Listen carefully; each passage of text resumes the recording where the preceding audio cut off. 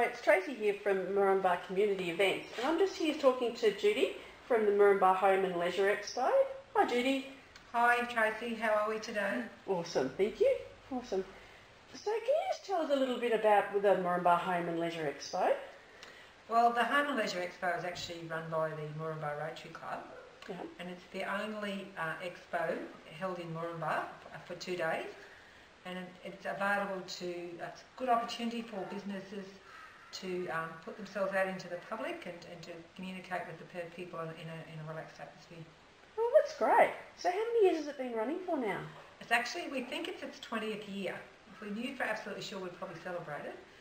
But yes, it's obviously been an event, and the Rotary Club see it as an opportunity to produce a great community event that people want to come along to. Okay, so it's obviously very successful that you've been running it now for 20 years. How many people do you have come along? Look, over the last 2 years, there's been an estimate of about 2,000 people coming through over the 2 days. Now, lots of those people are return clients. Because it's free entry, people are able to come along and come and go as they please. Okay, that's excellent. So who do you actually find visits the expo?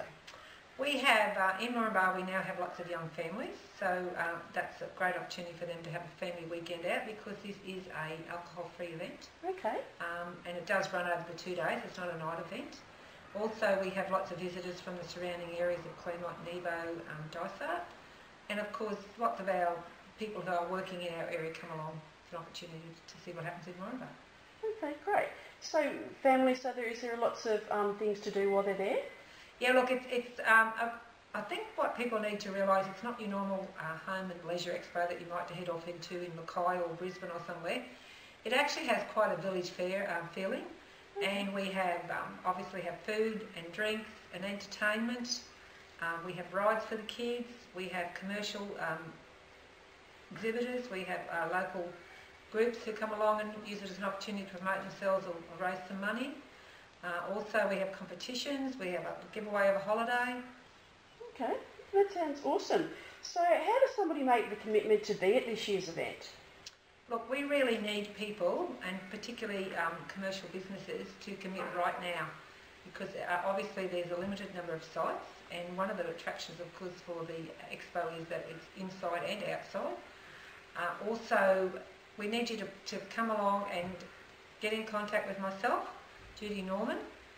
Contact me on my mobile 0408 963 062, or email on mbhronexpo@hotmail.com for your booking form, because once you've committed to it, then we can allocate your site, and sites are always, lots of businesses have particular sites that they like to have.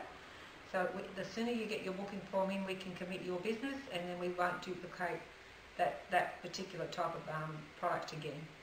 Is there any urgency to make this happen now? Yeah, obviously, because the date for the Moranbah, and I guess that's something we need to get along and mention, is that the date is the 12th and 13th of October. So right now we're trying to finalise all of the exhibitors, because we are doing radio advertising, we are doing newspaper features. If people want to become a sponsor, there's an opportunity to put your logo on the flyers. So obviously it's right now that we need you to do this. That's excellent. All right, well, thank you very much. Thanks Tracy. Oh.